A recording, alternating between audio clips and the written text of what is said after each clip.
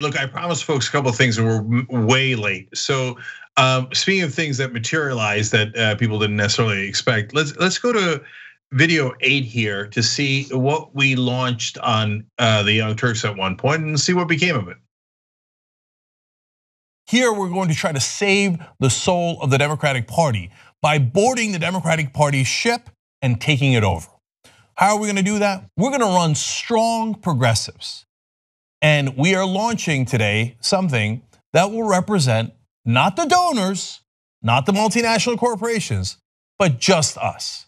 So this is a perfectly fine hashtag to use, and I was thinking of using it when we were initially coming up with this idea. And I looked at it, and I was like, just us, just us. Perhaps what we're really seeking is justice.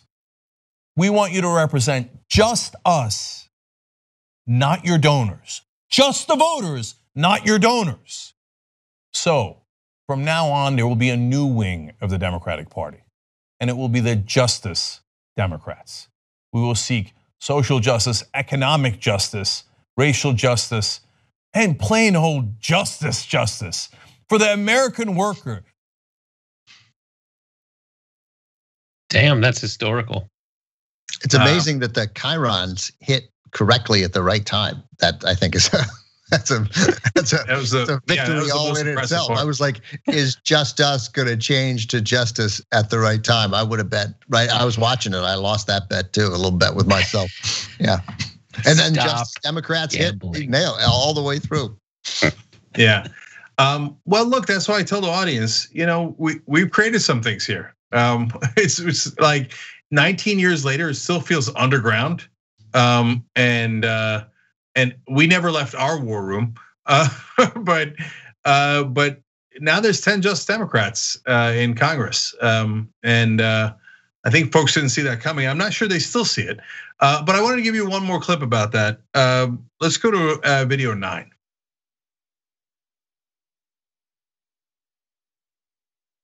So, in fact, well, Congressman Khan, are you aware of something called the Justice Democrats? Of course I am. You are. The strong progressive wing of the Democratic Party that's uncorrupted by corporate and PAC money? Absolutely. Yes.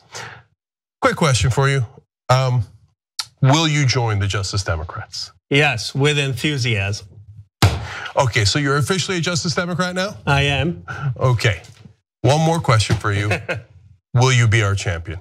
I would be honored to. There's a sitting US Congressman, a Justice Democrat. I would like to say about Ro Khanna, best voice in the game. I love his voice. Yeah, well, best a lot of things in the game because so we started Just Democrats and nobody had won yet, right? AOC had not won yet, and Ro Khanna like jumped out and was like, "Yeah, that sounds like a good plan. I like it. I'm gonna do it." And he already didn't take corporate PAC money, so it was easier for him in that sense. But we were primarying sitting Democrats. It took a lot of balls for a sitting congressman to go, "Oh, you guys are primarying Joe Crowley, the person who's most likely to be the next Speaker of the House. Sure, I'll join your group for no reason." Right? And he did. And so you got to give him a ton of credit. And then I wound up signing up Pramila Jayapal and Uygur Halva too. And then the rest of the founders of Just Democrats did a brilliant job on AOC's campaign. And obviously we had her on a bunch of times, Rashida Tlaib and now Bowman and Bush, et cetera. So kind of a hell of a thing that you now, if you're watching this, you're a member. So you all did that. And well, now it's out in the world. Let's see what happens next. And Jamie Raskin, not technically a Justice Democrat, right? No, not yet. But basically, come on.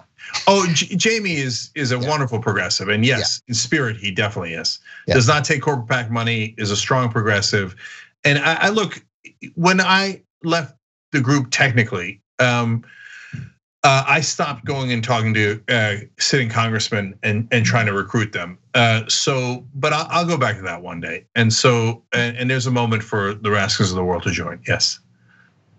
Yeah, I referred to Jamie Raskin yesterday as Justice Democrat adjacent. Have you have either of you guys just whichever one of you has just jump in? Either one of you caught a touchdown pass from Jamie Raskin? Which one? I can't remember either. Either of you? No. No. So just what me? if any of us Just me? have Just me? No, I Clausen. have. I've caught more than one touchdown pass from Jamie Raskin. Proud to say, graduate of Georgetown Day High School, 6 years ahead of me. But his brother was in my class, Noah Raskin, and so occasionally Jamie would join our football games. And Jamie was a leader then, because if Jamie joined our football games, and I'm talking like when we're 19, 20, so it's not like we're kids and he's 26 then or something. But whether we were 14 and he was 20 or whatever, Jamie was playing quarterback and he was directing all the plays. And what annoyed me about Jamie was because Jamie was insistent on getting the ball to everybody. Like everybody was going to get included, like which I found incredibly irritating because I wanted all the passes. And he didn't appreciate that I was good enough. That I didn't earlier, but I caught a really nice ball from him, and that impressed him. And I remember still to this day because he's a friend's older brother, and you're like, you feel good. You're like, oh, yeah, you just knew that anyway. There was something special about Jamie at an early age. Let me tell you guys real quick 2 great things about Jamie. So number one, he when he first won the congressional seat, he was in a super tough race against Chris Matthews' wife and another establishment Democrat politician, right? And people did not expect, he was the underdog. They did not expect him to win. And we did a segment on him near the end of his campaign, and he got a rush of volunteers and donations after we did the segment, and we might have done 2. And he has been literally forever grateful for that. He never forgets it, and that's not about me or any of us on air. He always mentions the TYT audience and how they saved the day, and so that's awesome. I love that. So apparently you guys also caught a touchdown pass from Jamie Raskin. And I would like to point out how connected to that race I was. My first job in television was as a sports producer at WJLA, the ABC affiliate in Washington, where one of the news anchors was Kathleen Matthews, Chris Matthews' wife, who Jamie beat in that race, and who, by the way, is lovely. I mean, I'm happy Jamie won, but nothing wrong with Kathleen Matthews. Right, and then the other story about Jamie Raskin, I think, speaks even better of him. So I met Jamie Raskin when he was a Maryland state legislator, and that's because I had gone to talk to him about Wolfpack. And the executive director of Wolfpack said, "This is the guy we got to know in Maryland because he's the constitutional scholar in their legislature." And I said, "Yeah, but will he take a meeting? Because he's kind of a fairly high up at that point in Maryland." And he said, "Oh yeah, he's a really smart guy. He knows his stuff, so we got to be prepared. But he's a really nice guy. So yeah, he'll take the meeting." And he did. And Ryan and I went in and we talked to him. And he was against the Constitutional Convention when we went in. He heard us out and he said, "You guys have made a really compelling case. You know what I'm going to do? I'm going to study it more and I'll get back to you." And then he called us, I don't remember, a week, 2 weeks later, and he's like, "Turns out you guys were right. I'm now in favor of a convention." Just in general, I've never had that happen. In life, well, nobody's had that happen. In general, in life, how many people out of 100, when they say they're going to study something and get back to you, study something and get back to you? That alone is a minor. Right. Forget that they agreed. Just it never has. I'll study it and get back to you. All right, that's a no. That's it. You move on.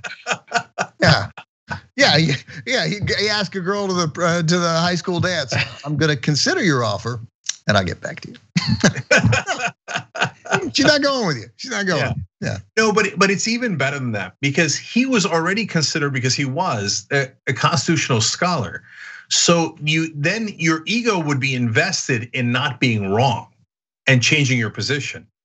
And he overcame that because he thought, well, what they're saying is true. Oh my God, that's a hell of a thing. Yeah. Literally, I've never seen it in any politician.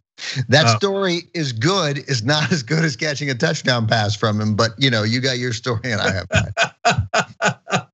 Thanks for watching The Young Turks, really appreciate it. Another way to show support is through YouTube memberships. You'll get to interact with us more. There's live chat emojis, badges. You've got emojis of me, Anna, John, JR. So those are super fun. But you also get playback of our exclusive member-only shows and specials right after they air. So all of that, all you gotta do is click that join button right underneath the video. Thank you.